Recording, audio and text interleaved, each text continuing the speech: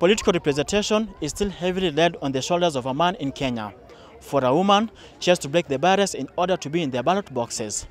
This story seeks voices of women in Kibra and what it takes for a woman to vie for a political seat in Kenya. Mwanamke ndiye anajua uchungu wa mtoto. Ndiye amelea yeye, anajua shida ya kila mtu. Kwa sababu yeye hata mwanaume yeye ndiye anampea chakula. Atajua familia itaendelea aje. Hata sisi kitokea atatetea. Lakini mwanaume akipata pesa anaongeza wanawake. Ni Lilia na Chiang. Naweza pigia mwanamke kura kwa sababu mwanamke ndiye anajua maisha ya watu, ya wanawake kama sisi na watoto, kwa sababu wanawake ndio wanatesekaga sana. Sasa wakiingia kwa bunge watajua wanawake kama sisi wenye tuko chini. Mimi kwa majina naitwa Laima Arunga. Mkajua hapa Kibera.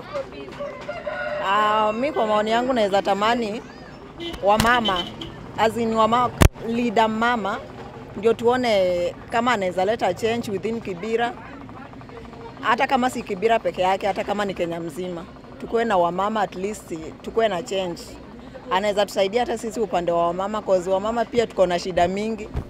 Na kuna shida zingine hauwezi enda kwa mwanaume mwambie nisaidie, lazima unataka mama mwenzako ndio akusaidie. Kwa majina ni Linda Tieno, mkaji wa Kibera Katwekera. Mimi kwa maoni yangu ningependelea wamama tukuwe na leadership ambapo tunataka equality between men and women.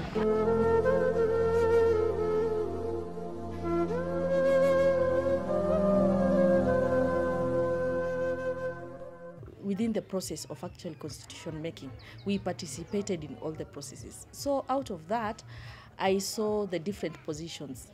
So it became as an opportunity for us because the positions actually were added to 3. So it was 6 rather than the original 3, the previous 3. So I saw an opportunity for me to actually vie. So that is where I actually decided that I'll enter into politics and actually take up the political seat. Because we need to push things as women, there was a demand for women like me to get into political space, to bring change and also to enforce the existing policies, and also just looking at the policies that are friendly for women. These are the things that were agitating me, because when you look at sex and reproductive health and information in Kenya, it's not quite comprehensive, and most of the time as women, when we speak about this issue, then men don't feel it. As women, we can feel it. So I had interest in politics after our Member of Parliament passed on in 2019. It's a field that is riddled with a lot of challenges, barriers, you know. So the first thing that women need is courage and determination.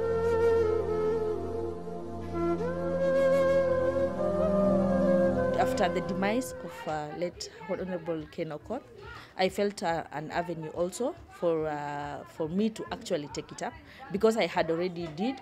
So I felt I could do it again, and I told my people, I told my family, and they accepted.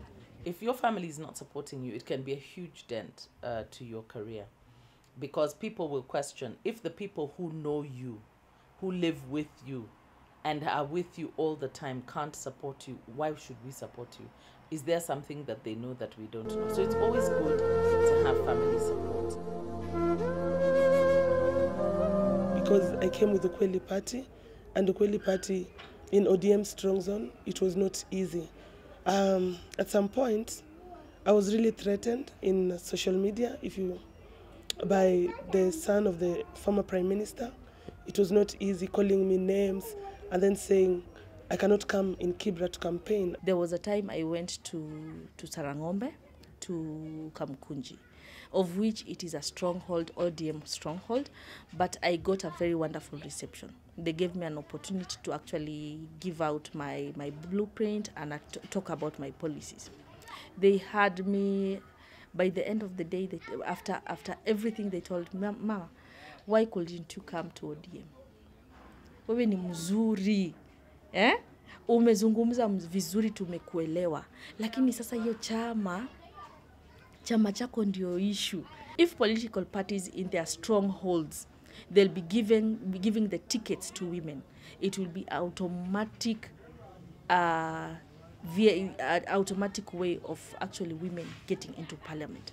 Even the issue of 2/3 gender rule could have been solved at that level.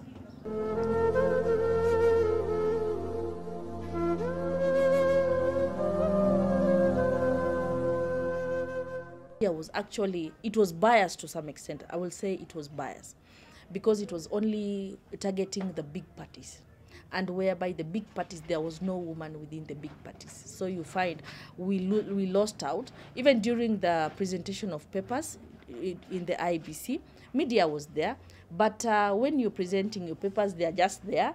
It's like, atumjui huyu nani nani. But media is patriarchal.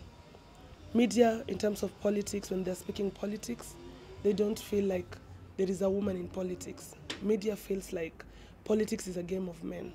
And older men, not even younger men, because also I saw my colleagues who are young men, they were not featured anywhere in the media.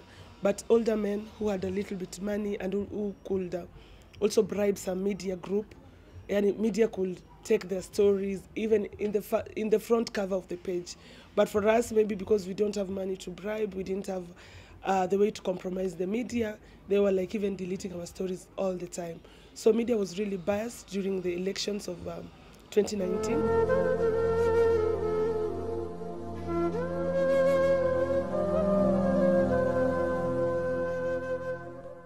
I also noticed that politics is really very expensive, deliberately. It is very expensive so that women and young people cannot join politics. And this is also an eye-opener for young people in this country, because most of the time they're outside politics, and women also. They're looked as mobilizers, and maybe people can bring chaos in the community. I had my colleagues saying they campaigned with 50 million, some campaigned with so much money. And personally, I campaigned almost with 1 million, and I didn't give out bribe. It was for communication, traveling, and for my security, because I had to take care of my daughters due to the threats that I was getting and the challenges I was experiencing every day as also a single parent. So finance was an issue. In fact, during the by-election, finance was a critical issue because the election that we had became a national election. It became a tussle of the big four. It became a national election within the city of Kibra. So that was the peculiarity of that by-election. Currently, women are not financially stable, and the support that women actually require is not coming forth. Men actually have a different way of actually maneuvering their ways. You see, people talk over drink, people talk over coffee, so you find people actually spending more time in football, in the gym, so it's easy for somebody to get support as a man. But for a woman, women don't have a common place of actually going out.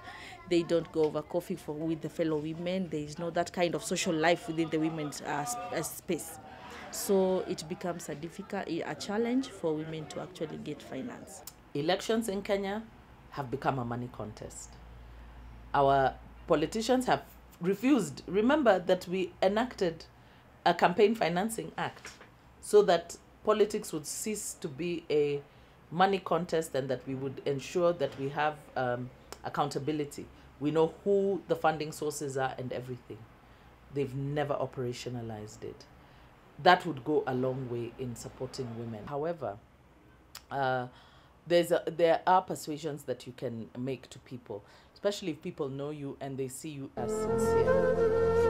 They're likely to support your bid.